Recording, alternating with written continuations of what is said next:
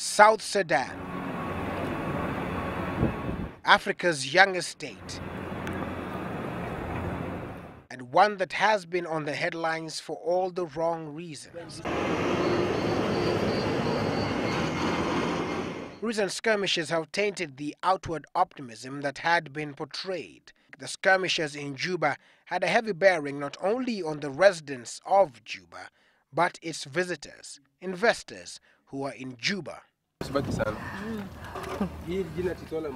This is Rosemary, a Kenyan by birth, who moved to Juba around 2007-2008.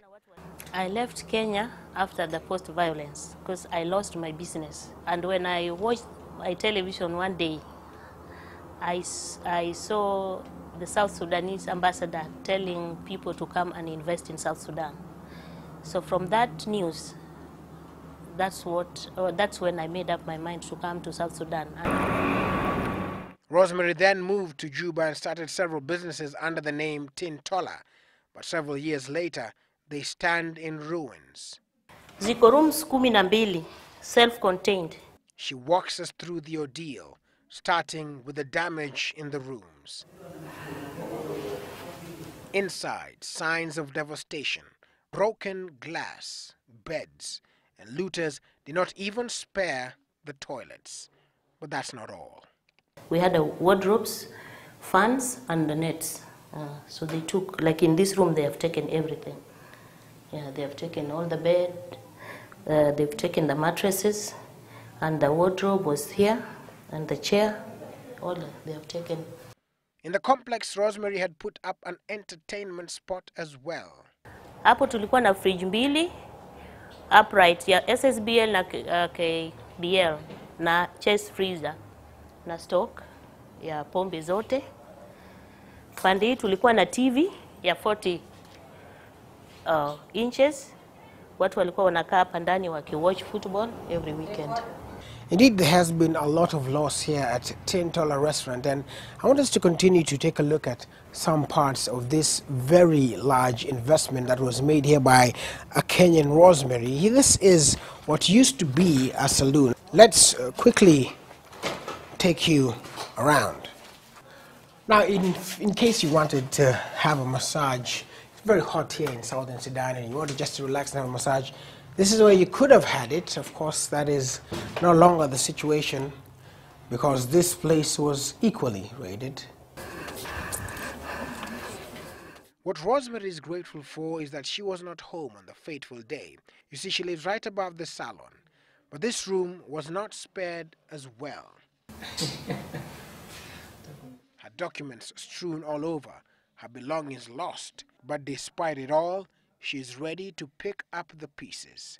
Now, Rosemary, you've lost quite a considerable amount of money.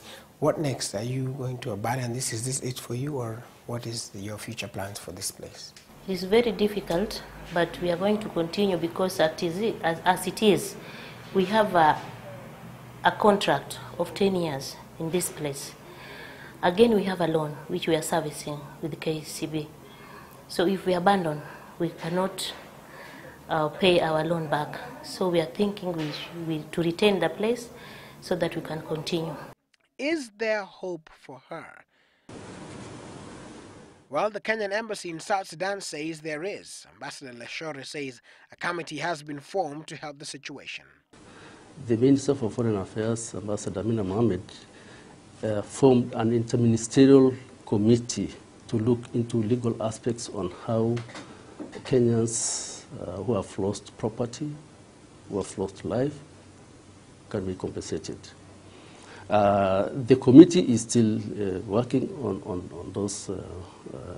the paper which is going to be presented to the cabinet. There are many Kenyans living in South Sudan, a total of 15,000, this after the crisis. And the embassy now says that owing to the fluid situation in the region, it is key to observe a certain code of conduct, as it were.